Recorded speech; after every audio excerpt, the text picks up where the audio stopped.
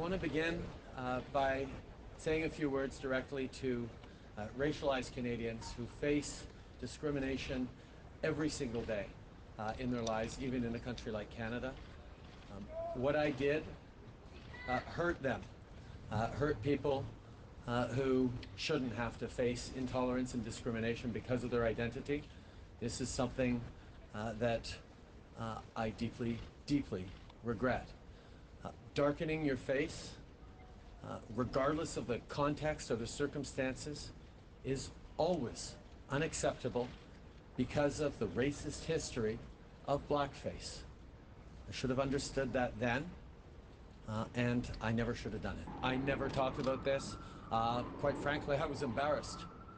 It was not something that represents the person I've become, the leader I try to be, and it was really embarrassing. I am wary of being definitive about this because the recent pictures that came out, I had not remembered. And I think the question is, how can you not remember that? The fact is, I didn't understand how hurtful this is to people who live with discrimination every single day.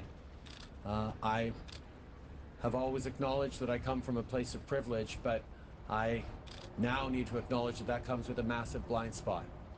I have dedicated my leadership and my service to Canada to try and counter intolerance and racism everywhere I can, but this has been a personally a moment where I've had to reflect on the fact that wanting to do good and wanting to do better simply isn't good enough, and you need to take responsibility for mistakes that hurt people who thought I was an ally. I shared the moments that I recollected, but I recognize that it is something absolutely unacceptable to do. And I appreciate calling it makeup, but it was blackface, and that is just not right.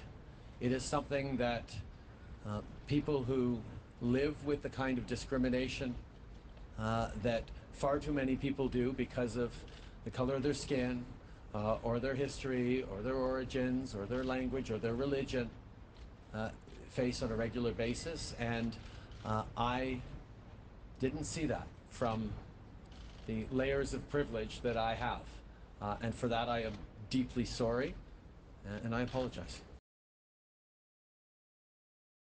Hey, NBC News fans, thanks for checking out our YouTube channel. Subscribe by clicking on that button down here, and click on any of the videos over here to watch the latest interviews, show highlights, and digital exclusives. Thanks for watching.